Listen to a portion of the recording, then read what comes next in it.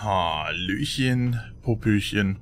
Willkommen auf meinem Kanal, mein Name ist Mecco und wir spielen heute wieder Starfield. Und ja, hier waren wir drin, das ist das Zimmer von der Eulen.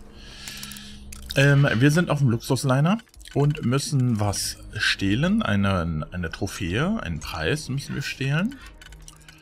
Und wir müssen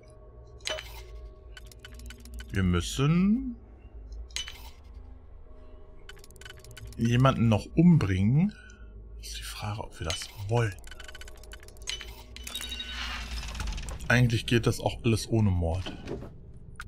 Warum ist hier ein scheiß Truthahn drin? Also. Auch wenn synthetisch. Aber Truthahn ist Truthahn. So, jetzt müssen wir wieder checken. Das ist nur für ganz unten. Ganz unten. Mitte. Ganz unten. Für ganz unten. Alter, die passen ja fast alle gar nicht. Also alles, was jetzt für oben passt, ist auch für oben. Sonst kommt man nämlich gar nicht voran. Das würde so passen. Das würde so passen. So, was ist nur für die Mitte? Das hier zum Beispiel. Und dann hätten wir den hier für das, ne? Den für das. Den für das. Genau. So. Jetzt kommt der schwere Teil. Das passt gar nicht. Lustig, lustig, tralalala. So, 2 hier. Und der erste und der dritte.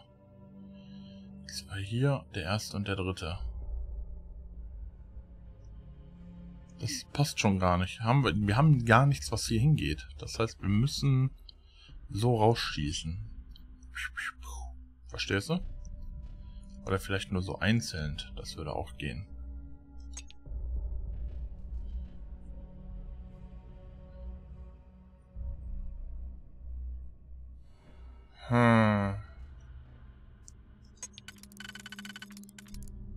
Das passt, ne? Okay. Im Schloss. Oh, okay. Nur Wladimir Soll an dich ran. Was? Wladimir Soll? Wer ist das?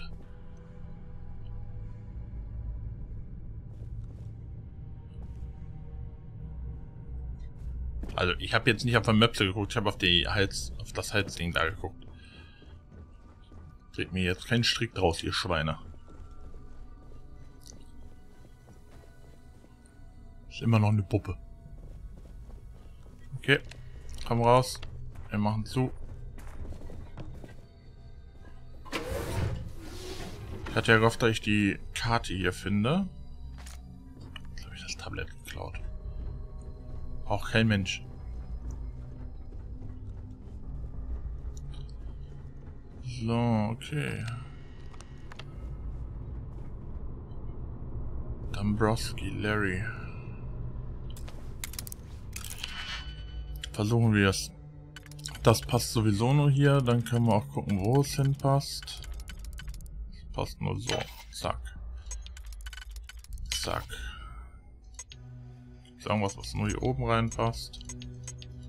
Hey, die passen jetzt alle überall, also müssen wir ein bisschen aufpassen. So, und haben wir einen doppelten.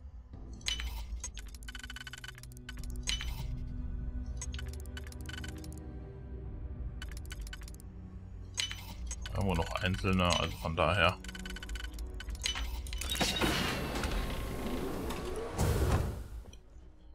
So, Mr. Dombrowski. Credits. Besuche die Landmarke Dubai auf der Erde. Ja, moin, Alter. Also wir nehmen Bücher jetzt einfach immer mit. Und dann droppen wir die, weil die können ja einfach Sachen beinhalten, ne? Was ist los? Bist du kaffeesüchtig oder was?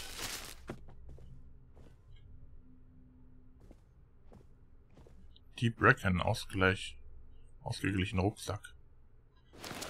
Der ist hübsch. Wäre schön, wenn man, wie heißt denn das? Wenn man das aussehen lassen könnte, wie die andere Kleidung. Ich hab vergessen, es hat einen bestimmten Namen.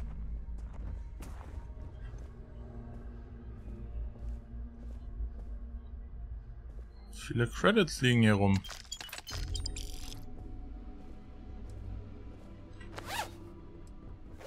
Du weißt, dass dir das nicht gehört?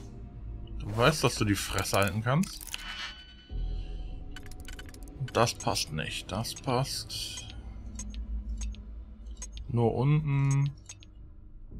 Und dann ist der auf jeden Fall schon mal für hier.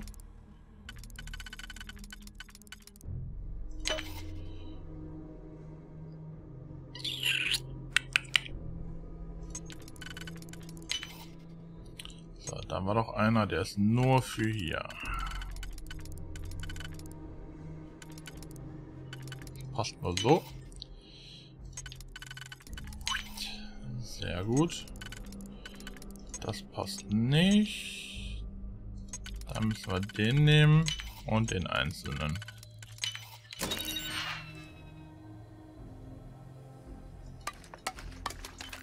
Aber Credits. Ach, der sich einen Kaffeekick ein, Alter. Ich glaube, mein Schwein pfeift. Alles klar, auf geht's, raus hier.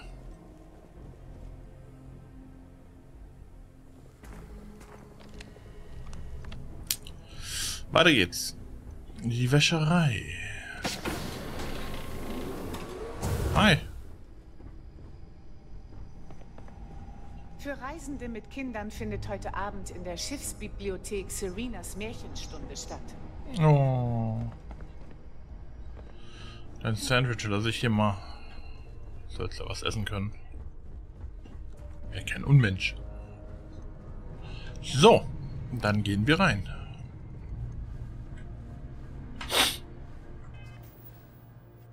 Warum sehe ich eigentlich so aus? Habe ich nicht eingestellt.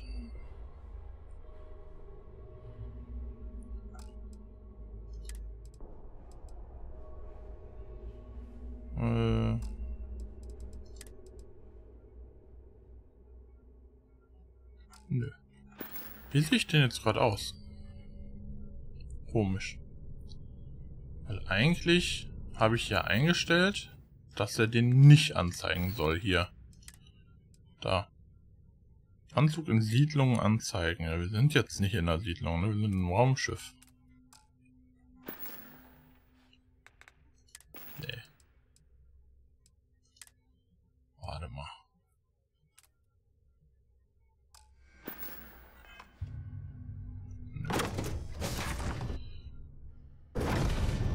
Wenn Sie keine Sicherheitsangelegenheit zu melden haben, wende ich mich wieder meinen Pflichten zu. Tu das.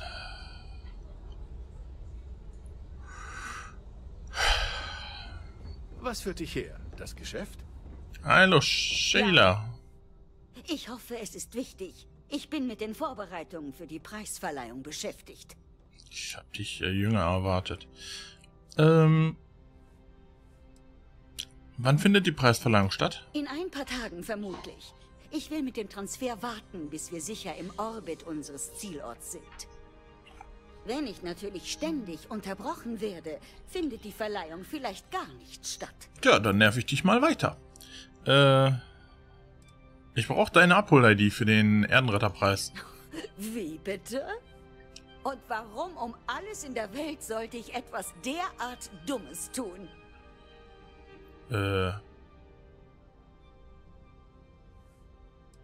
Gib mir einfach die Abhol-ID, damit ich mich auf den Weg machen kann. Und warum in alles in der Welt sollte ich so einer Forderung nachgeben?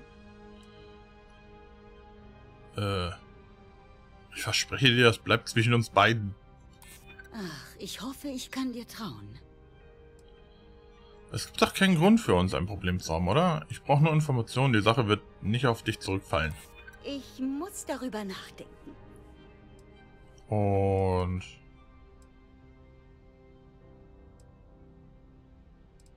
Wir finden bestimmt eine Lösung, oder? Schön, dass du meine Situation verstehst. Oh, nimm das verdammte Ding endlich. Pass auf, vielleicht können wir das für uns behalten? Wenn der Preis verloren geht, muss die Versicherung nicht unbedingt involviert werden.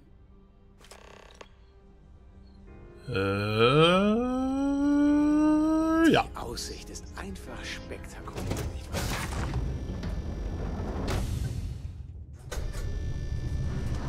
Das ging jetzt irgendwie leichter als erwartet. Lalalalalalala.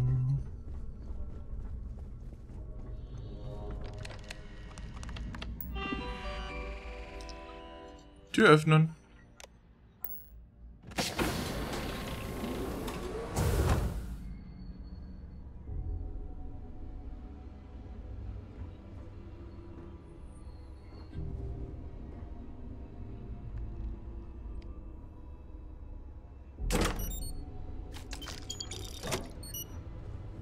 Ja, ich habe da was drin gehabt.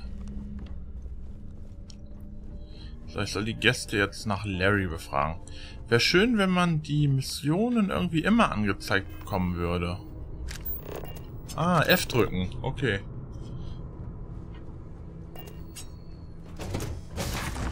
Okay, wieder was gelernt.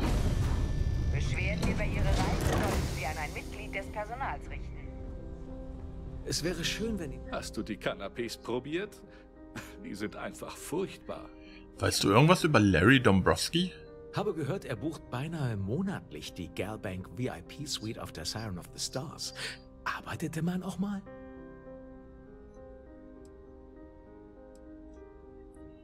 Vergiss nicht, etwas zu spenden. Bitte folgen Sie den geltenden Sicherheits- und Versammlungsvorgaben. Ja. Ist ja gut. Ich freue mich, Sie kennenzulernen. Hallo. Die Vorsitzende hat sich wahrlich selbst übertroffen. Wissen Sie irgendwas über Larry Dombrowski? Sagen wir mal so, er hat schon so viele Leute übers Ohr gehauen, wenn er plötzlich aus dem Universum verschwände, würde ihn wohl niemand vermissen. Ich kann auch so reden, pass auf. Nicht mit der. Warte, hier. Okay. Was führt dich hierher? Weißt du irgendwas über Larry Dombrowski? Dombrowskis Spenden sind beachtlich und der einzige Grund, warum wir ihn bei gesellschaftlichen Veranstaltungen tolerieren. Ich wünsche noch viel Spaß. Ein wirklich edler Starliner. Nur das Beste für die Gesellschaft, was? Hast recht. Hallo, bist du Mitglied der Gesellschaft? Ja, logisch, sonst wäre ich nicht hier, du Vogel. Weißt du irgendwas über Larry? Larry ist bei der Galbank A-Level Führungskraft, was bedeutet, dass er auf Knopfdruck auf alle Konten zugreifen kann. Krass. Es war mir eine Freude. Ja, mir auch, mein Freund, mir auch. Oh.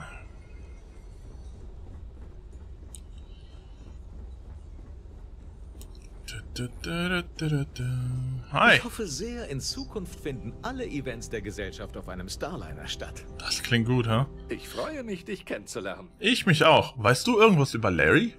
Ich weiß nicht, warum Larry an dem Event teilnimmt. Ihm sind alle Planeten egal. Die Erde ist keine Ausnahme. So ein Vogel. Danke dir. Das war langweilig.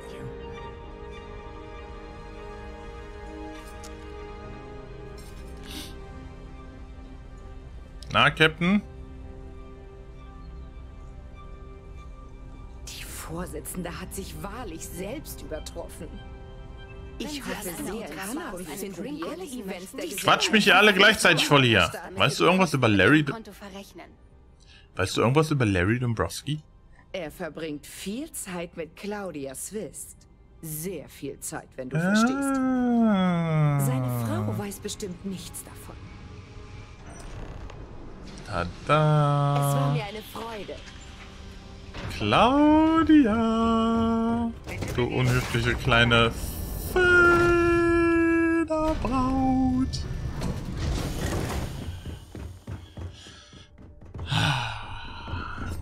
Ja.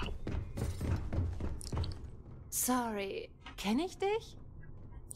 Du kennst mich nicht, aber ich brauche Informationen. Du hast da was falsch verstanden, okay? Nein, habe ich nicht. Ich habe wirklich keine Zeit, mit dir zu diskutieren. Ja. Mein Partner wartet auf mich. Oh. Er ist ein sehr wichtiger Mann. Ich weiß von deiner Affäre mit Dombrowski. Oh mein Gott. Soll das ein Witz sein? Woher... Ah, dieser Idiot. Ja. Ich habe Larry gesagt, er soll seine Klappe halten. Aber nein, er muss ja unbedingt seine Freunde beeindrucken und mit mir angeben. So viel kann man mit denen nicht angeben. Ich bin schon lange genug in dieser Branche und weiß, wie das Spiel funktioniert. Sparen wir uns das Gerede und bringen es hinter uns. Was muss passieren, damit wir beide glücklich sind?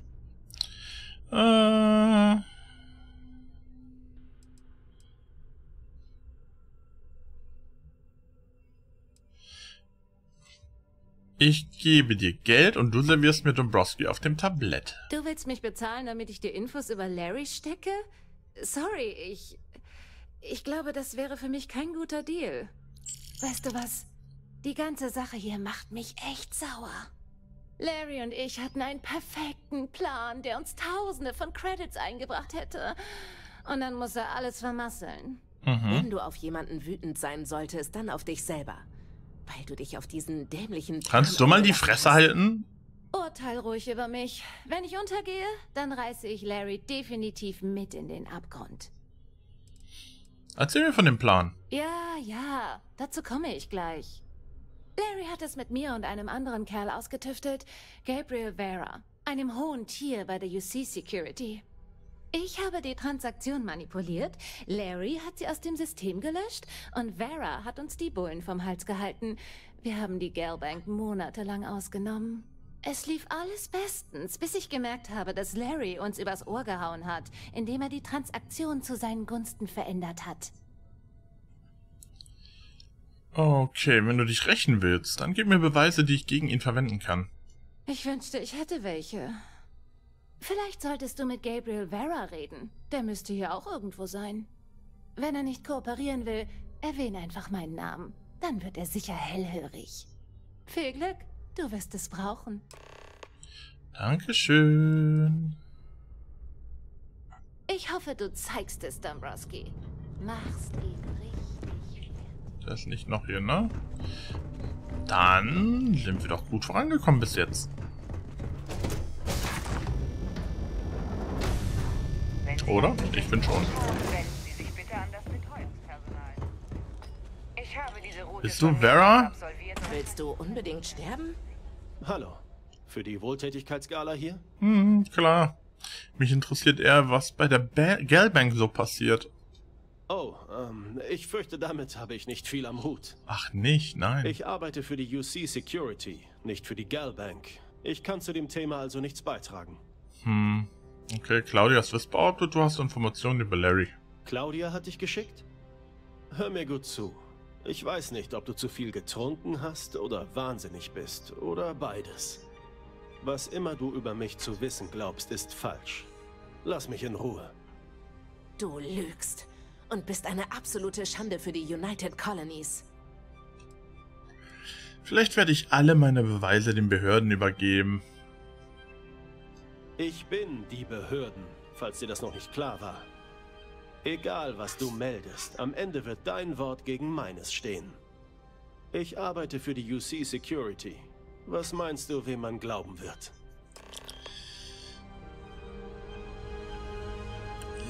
Evgeny Rokov, das ist der Typ oben. So.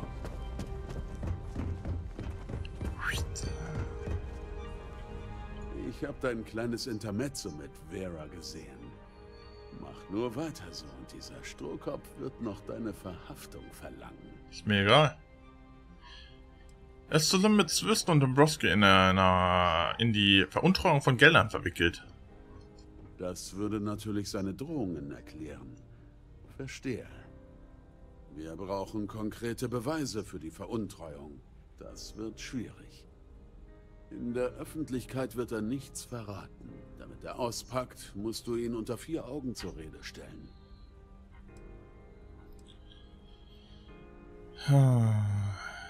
Sollten wir warten, bis er in seine Kabine zurückkehrt und schlafen geht? Vielleicht. Aber wenn etwas schief geht und er den Alarm aktiviert, sind wir dran. Angesichts all der hochkarätigen Gäste wimmelt es hier nur so von Sicherheitsleuten. Ein Notfallzustand auf dem Schiff könnte funktionieren. Gute Idee. Das Notfallprotokoll sieht vor, dass sämtliche Passagiere die Decks räumen und in ihre Kabinen zurückkehren. Ich würde vorschlagen, die Lebenserhaltungssensoren zu manipulieren. Wenn du an der Steuerung herumbastelst und das Überwachungssystem dazu bringst, das als Ausfall zu verzeichnen, dann hast du deinen Notfallzustand.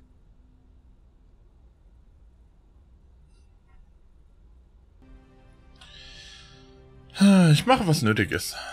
Was nötig ist? Er redet davon, an dem einzigen System herumzuspielen, das alle auf dem Schiff am Leben hält. Keine Sorge, das wird nicht schwieriger, als sich auf der Party unter die Gäste zu mischen. Du musst nur ein paar Schalter umlegen. Eins noch. Wenn Chefingenieur Sandin dir Probleme macht, sag ihm, dass ich ihm seine Spielschulden erlasse. Mir wäre es lieb, wenn du das erst als letztes Mittel einsetzt. Aber wenn ich bald wieder bei der Fleet bin, kann ich auf ein paar Credits verzichten. Also dann, ich gehe mal lieber packen. Hier wird es langsam brenzlig. Und Trident wird schnell merken, dass du einen Helfer hattest.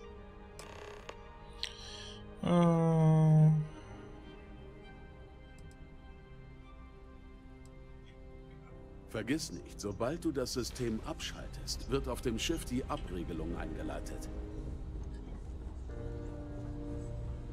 Hallo, bist du Mitglied der Gesellschaft?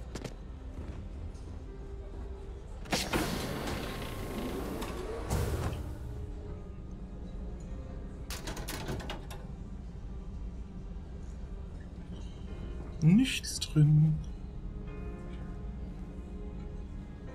Willst du uns in den Knast bringen? Ja. Ab in den Knast mit dir.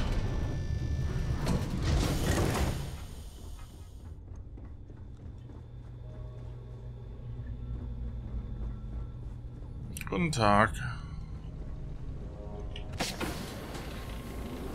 Total irre hier, hä? Ich liebe meine Voll Hightech. Arbeit. Aber wenn ich ehrlich bin, ist der beste Teil, dass wir uns bei den Resten vom Buffet bedienen dürfen.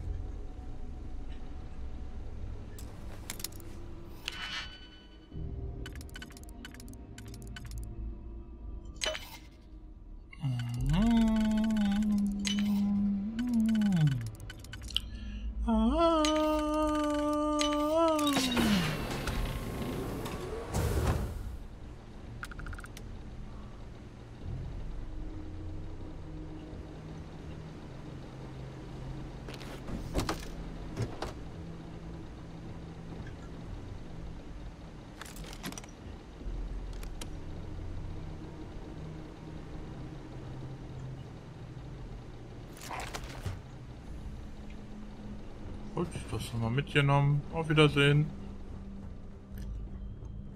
Jo, moin. Moment. Passagiere haben hier keinen Zutritt. Augenblick. Du bist Captain Rokoffs Gast, oder? Entschuldige, ich hatte dich hier unten nicht erwartet. Tut mir leid. Was kann ich für dich tun? Ich muss dringend zum Lebenserhaltungssystem. Oh, tut mir leid. Zutritt verboten. Keine Ausnahmen. Vielleicht ändert das ja deine Meinung. Oh, 1000 Credits hier. Vielleicht ändert das ja deine Meinung. Weißt du, wenn es dich glücklich macht, dann starr von mir aus Lebenserhaltungsmaschinen an. Okay, pass auf. Ich gehe mir einfach ein bisschen die Beine vertreten. Kannst du das vielleicht halten, während ich weg bin? Ja, danke. Sieh dich ruhig um, aber lass die Finger von der Steuerung, bitte. Das Gebiet wird extrem gut bewacht. Was auch sinnvoll ist, wenn man bedenkt, dass... Schnauze. Aus Sicherheitsgründen kann der Lebenserhaltungszugang nicht ohne die Genehmigung des diensthabenden Chefingenieurs versiegelt werden. Weitere Informationen sind der Trident-Betriebsanleitung zu finden. Von hier aus die Lebenserhaltungssysteme gesteuert werden.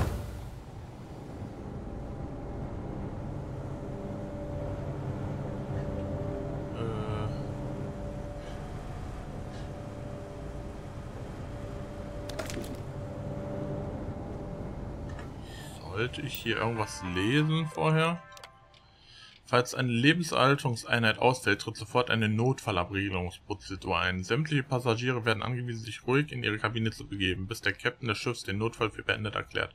Falls der Captain nicht mehr dazu in der Lage ist, ist die entsprechende Befehlskette zu befolgen, wie beschrieben in der Trident-Betriebsableitung. Okay. Ich speichere mal und mache einfach mal den hier.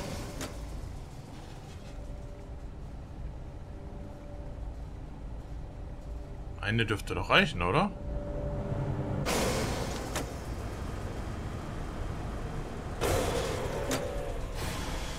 Dürfte ich um eure Aufmerksamkeit bitten? Der Captain hat einen Notfall ausgerufen. Begebt euch bitte geordnet zu euren Kabinen und bleibt dort, bis ihr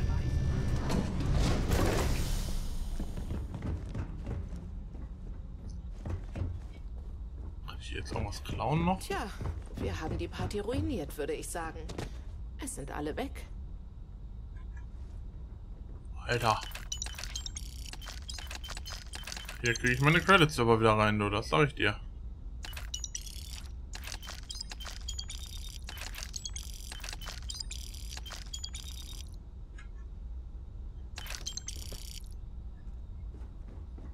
Ist hier noch mehr? Da ich gucken gegangen bin.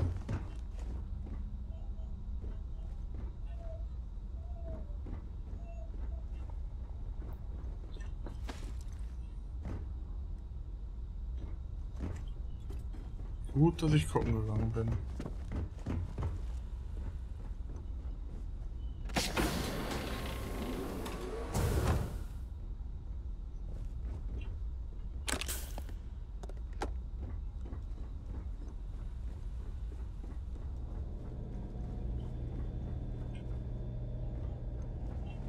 Alter.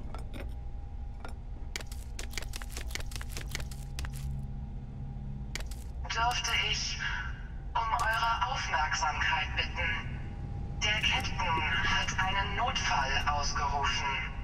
Begebt euch bitte geordnet zu euren Kabinen und bleibt dort, bis ihr weitere Anweisungen erhaltet. Das solltest du nicht einfach so nehmen. Doch. Das sollte ich tun. Du solltest mal langsam die Fresse halten.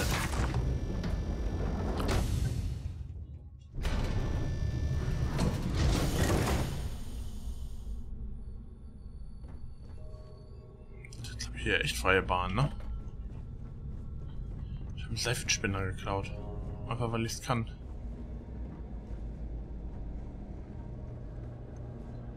Jeder muss auf seine Quartiere zurück. Läuft.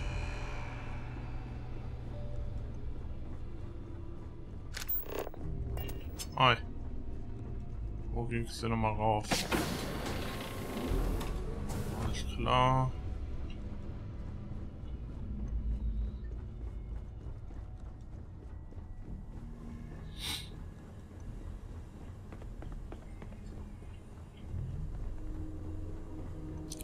Fangen wir mit dir an, mein Freund. Schönen guten Tag, ich gehe in meine Quartiere. Hey, Großmaul.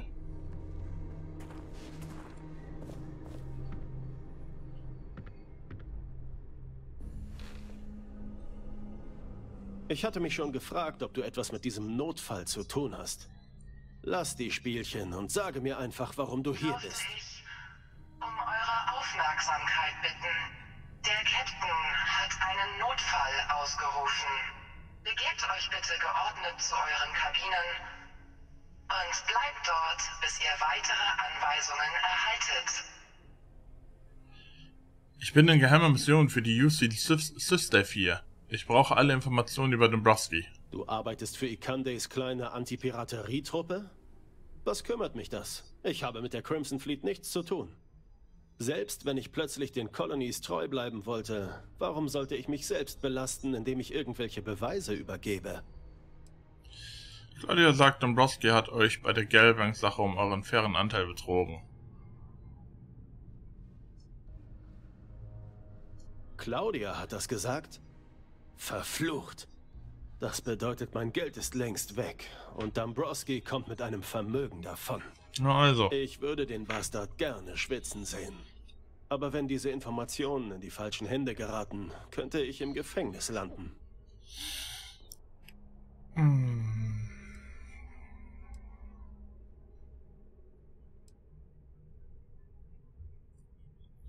Warum habt ihr Dombrowski überhaupt die Finanzen überlassen? Dombrowski hatte die nötigen Zugangsrechte, um aus dem Galbank-System Daten zu löschen, ohne Alarm auszulösen.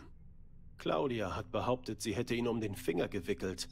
Aber wie es scheint, hat sie sich getäuscht. Pass auf. Bevor ich irgendwas zustimme, will ich erst wissen, ob sich das für mich lohnt. Oh, ich habe alles, was du brauchen wirst. Mach dir da mal keine Sorgen. Ich habe eine Slate voller Daten, Kontonummern, ID-Scans, sogar eine Tonaufzeichnung. Das war meine Versicherung für den Fall, dass etwas richtig schief läuft. Das sind ausreichend Beweise, um Dombrowski hinter Gitter zu bringen. Okay. Ich mach deine Verluste wett. Auf die Weise bleibt mir wenigstens etwas. Na schön, du hast mich überzeugt. Hier, mit dieser Slate und der Aufzeichnung hast du alles, was du brauchst, um ihn festzunageln. Du wirst ihn komplett in der Hand haben. Aber lass mich da raus, wie du es versprochen hast.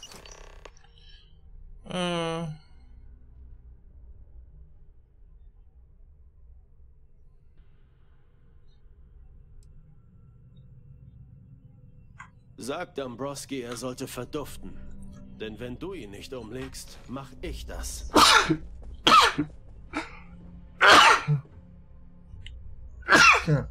Entschuldigung. So. Auf jetzt. Dombrowski.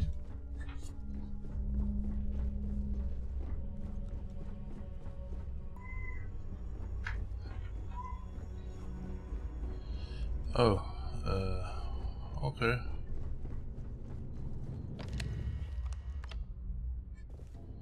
Kommst du mal?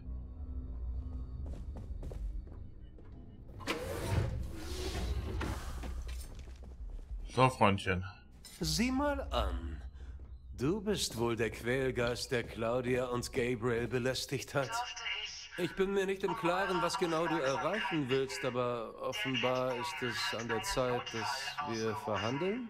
Begebt euch bitte geordnet zu euren Kabinen und bleibt dort, bis ihr weitere Anweisungen erhaltet. Werd doch noch lauter.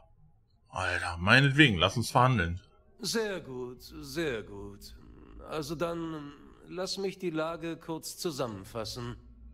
Erstens bist du offenbar an Insiderwissen zu meinem Engagement an der Galbank-Defraudation gekommen, auch wenn dir meine Motive wohl verborgen geblieben sind. Zweitens habe ich die Hypothese, dass meine Kompagnons ob der ausstehenden Auszahlung ihres Anteils verzagt sind und dir daher geholfen haben. Und da meine Stirn noch nicht Bekanntschaft mit einer Kugel gemacht hat, kann ich darauf schließen, dass du etwas von mir willst. Sehr beeindruckend, Professor. Ich habe durchaus eine umfassende Bildung genossen, aber als Professor würde ich mich nicht bezeichnen. Allerdings bedeutet das Kompliment wohl, dass du kaum etwas von dem verstanden hast, was ich bis jetzt gesagt habe. Um es grob zu sagen, du besitzt kompromittierende Informationen über mich. Ich dagegen habe außer meinem Galbank-Pass nichts zu bieten. Ich nehme an, das ist es, was du eigentlich wolltest? Ach, mach bitte hin. Ich halte es nur für kurze Zeit in der Anwesenheit dieses Schweins aus. Lass noch etwas Bares für mich abfallen, sonst poste ich überall Kopien dieser Daten. Dürfte ich... Es ist ein Jammer, dass Erpressung dir als einzige Wahl erschien, um eine Gleichstellung zu erreichen. Dennoch werde ich deinem Nachtrag stattgeben. Wie es scheint, sind wir zu einem Konsens gelangt. Oh, verzeih, ich sage es einfacher. Wie es scheint, haben wir einen Deal.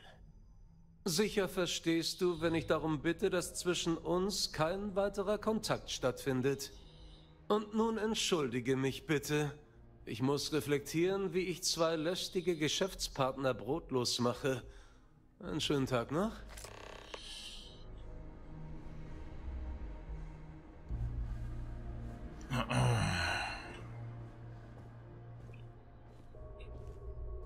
Komm mal her, Mäuschen. Komm mal her. Komm mal her. Hallo. Komm her.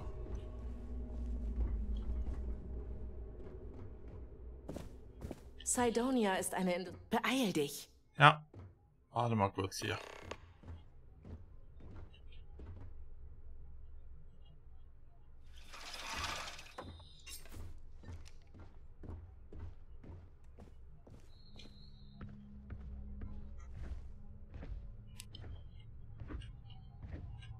Jetzt kommt man hier nicht lang, Alter. Ah ja, selbst das Spiel will nicht, dass ich das tue.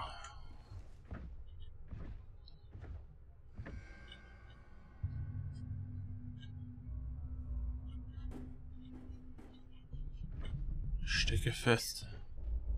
Dürfte ich um eure Aufmerksamkeit bitten? Der Captain hat einen Notfall ausgerufen. Der Fisch! Um eure Aufmerksamkeit bitten. Nee, du musst nochmal mitkommen. Komm hier hin, komm ab in die Dusche, hopp hopp, links 2, 3, 4, links 2, 3, 4. So. Wohin das alles wohl? Warte hier. Kein Problem. Halt die Klappe. So, versuchen wir es nochmal weniger dumm. Also. Hi. Nein! Er darf nicht schießen. Nein! War was wertvoll. Bitte! Wir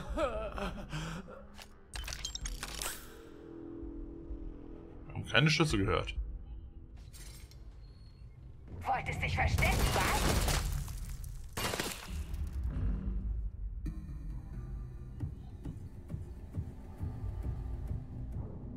Aber ich hab doch gar nichts gemacht.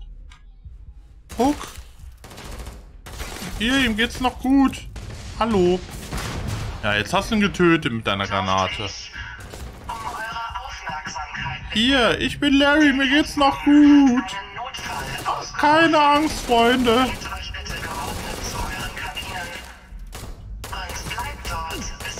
Einmal.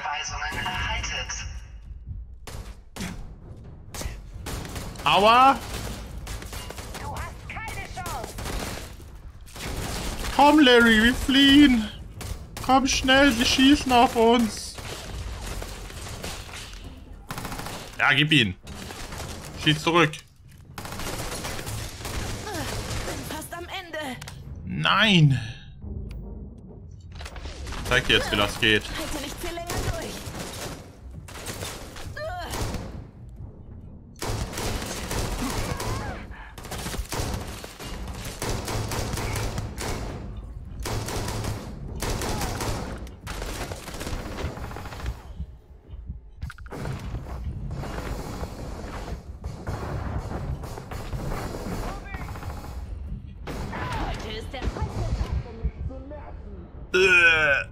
So.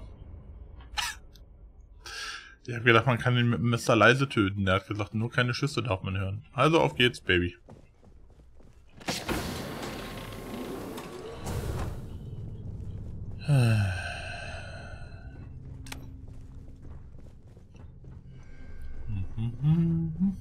Wo geht's denn hier runter? Wir haben einen Notfall auf dem Schiff. Bitte begeben Sie sich zurück. Jetzt Maul.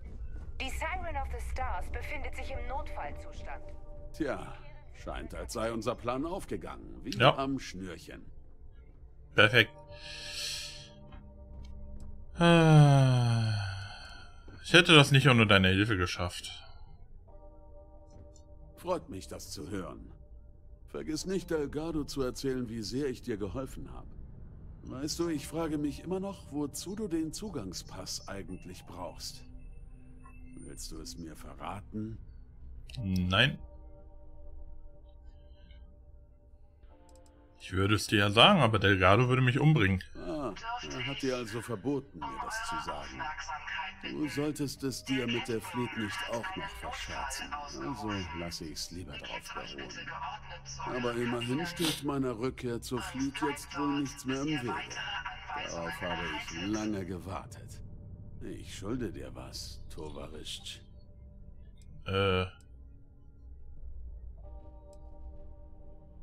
Wie hast du mich genannt? Tovarisch? Keine Sorge, das ist keine Beleidigung, nur ein sehr altes russisches Wort.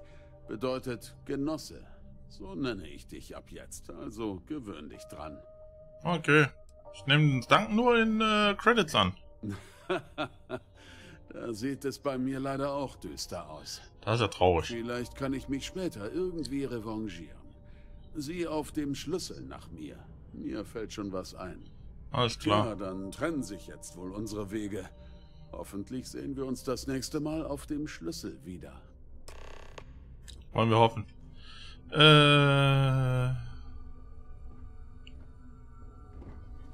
Ich gehe mal da lang.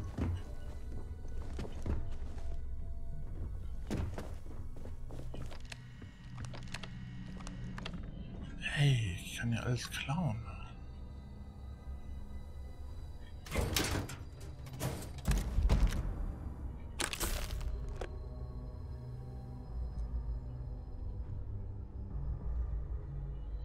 Meinst du, ich komme noch an die Karten von den anderen beiden?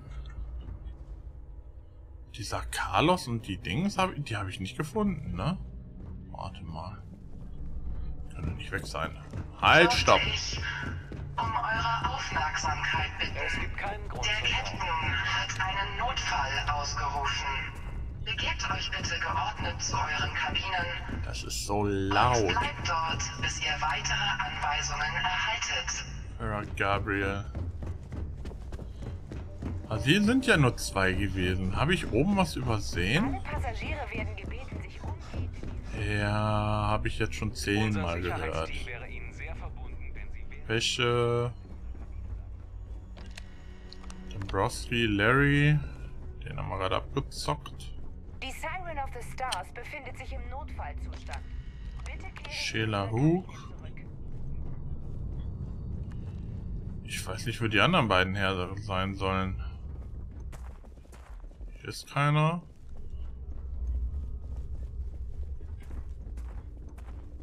Ja, sonst ist hier nichts. Unser Sicherheitsteam wäre Ihnen sehr verbunden, wenn Sie... Komisch. Finde ich wirklich merkwürdig, bin ich ehrlich. Alle Passagiere werden gebeten, sich umgehend in ihre Kabinen zu begeben. Ah ja.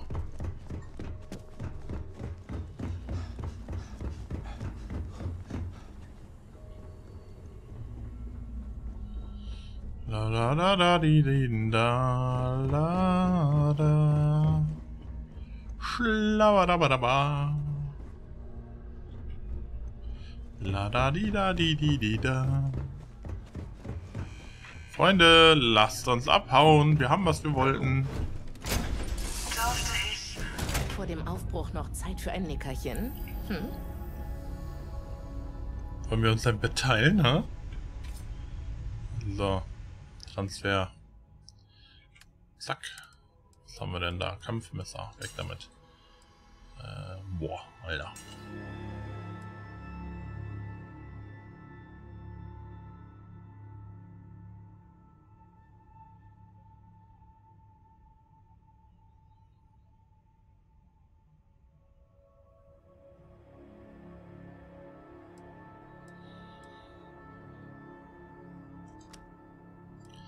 Kann man irgendwie...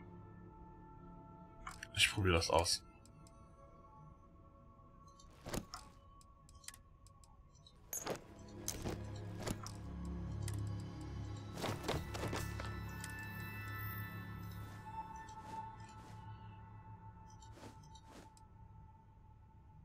Schick.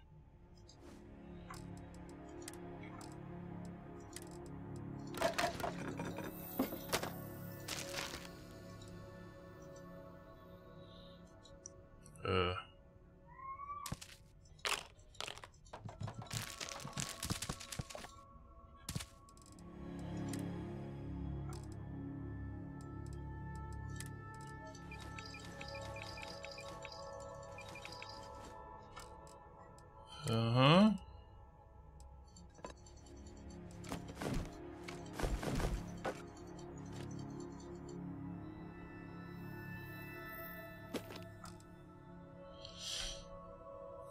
Jetzt können wir wieder nicht landen, weil wir diese scheiß 10 Uhr Kriegsführungstechnik dabei haben. Die nehme ich jetzt wieder mit. Und dann... So. Was ist mit meinen Midi-Packs? Midi-Pack. Da, ich habe alle weggetan. So, und dann... Sonstiges. Boah, 9 Stück, Alter. Das ist schon viel. Nur wo kann ich die hin tun?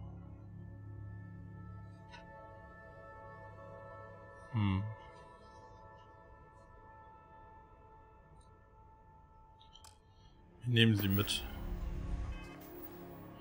Ich muss gucken, dass ich irgendwo lande, wo ich die unterbringen kann. Vielleicht bei mir zu Hause. Ich fahre zu mir nach Hause.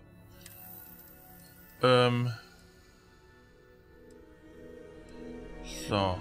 Das möchte ich, genau, hierhin haben. Nee. Hä? Was ist das? Oh, ich habe einen besseren. Ah.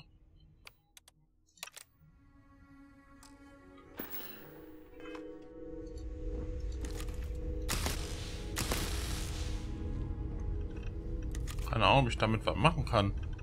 So, ich speichere mal eben, weil ich kurz was ausprobieren will. So, Sekunde. So, und jetzt können wir das mal ausprobieren. So, unendlich bleiben. Dürfte ich um eure Aufmerksamkeit bitten? Der Captain hat einen Notfall ausgerufen. Begebt euch bitte geordnet zu euren Kabinen und bleibt dort, bis ihr weitere Anweisungen erhaltet. Okay, wir haben den jetzt echt getötet, ohne dass jemand was mitgekriegt hat.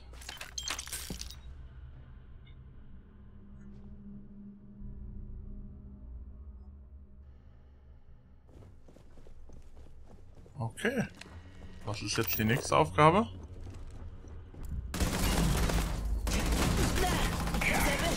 Das wird böse für dich enden.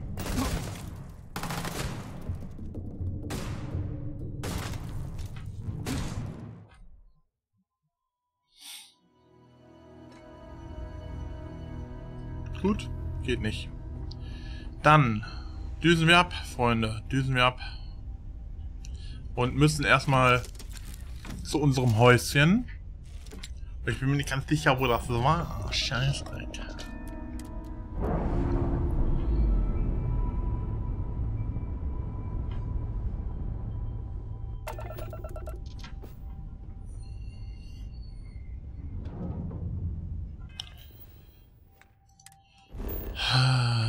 Wo war es denn?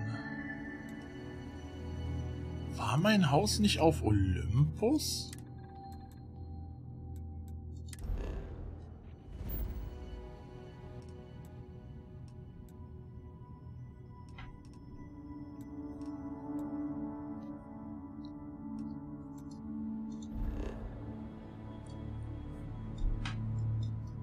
Nee, verlassene Außenposten. Wo ist mein Haus? Du hast ein Haus auf Nesoi im Olympus-System, sag ich doch. Nesoi.